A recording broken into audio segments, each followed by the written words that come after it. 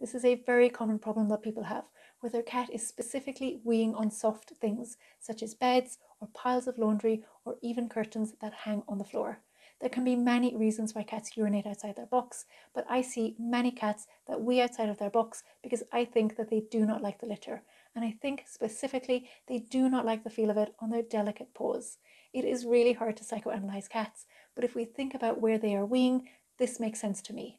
Many litters can feel like pebbles or may roll underfoot, which may be uncomfortable for them, especially for older cats. So if your cat is doing this and there are no signs of straining, there's no blood in their urine, and they are well, one very simple thing that you can do at home is to change the litter.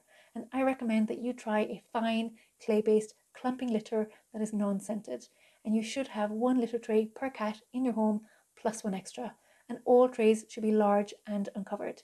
If this does not fix the problem, you should consult your vet, as there are many medical reasons why cats wee outside the box, and you should always consult your vet if you see your cat straining to urinate.